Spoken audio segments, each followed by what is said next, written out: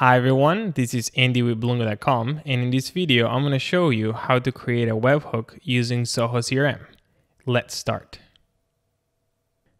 Alright, so before we start, I would like to explain with this slide how this is going to work.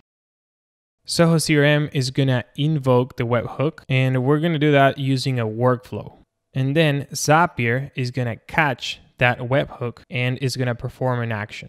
Meaning that first, a workflow is going to be triggered, and that workflow is going to invoke a webhook, and that webhook is going to send information to a URL that Zapier is going to catch, and then Zapier is going to use that information to perform an action. All right, so let's start with the setup. So I'm going to go to Zoho CRM, and I am already in my setup page right here. And now I'm going to go to Actions, and then Webhooks.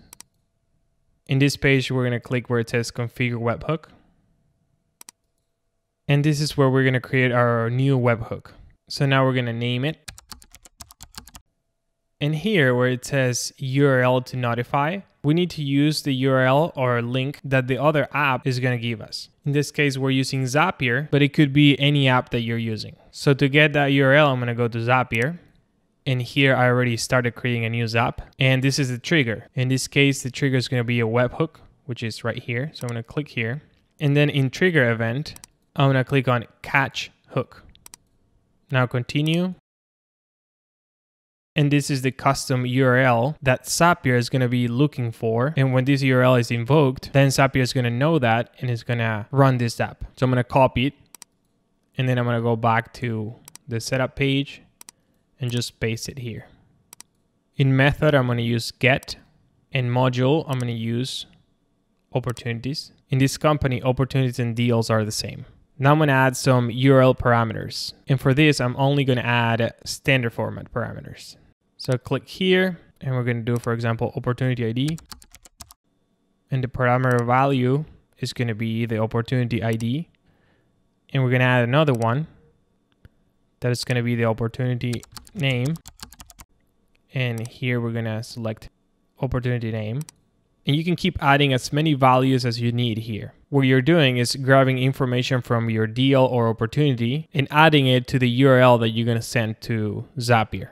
So now I'm going to click here where it says refresh URL, and that's the updated URL. All right, so we already have our URL, and now we have to go back to Zapier. And here we're going to click on continue.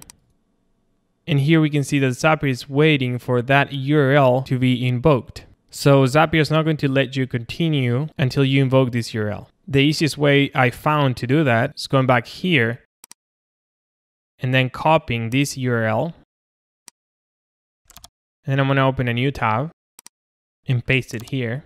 And then I'm going to replace the variables with real information. So I have a deal or opportunity open right here. And I'm going to copy the ID and go back here.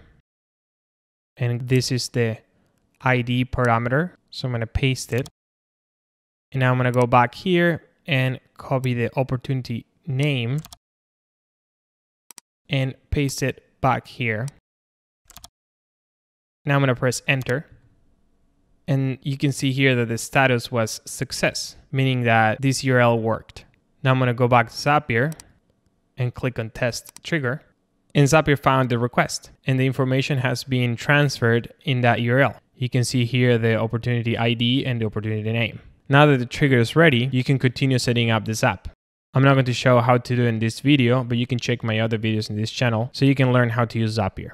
All right, the last thing to do is going back to the setup page here and clicking on save. And now the webhook is ready, and we're going to add it to a workflow. So click here where it says workflow rules, and then I have one ready. It's this one. It's called create task. And we're going to add an action here, and it's going to be webhook.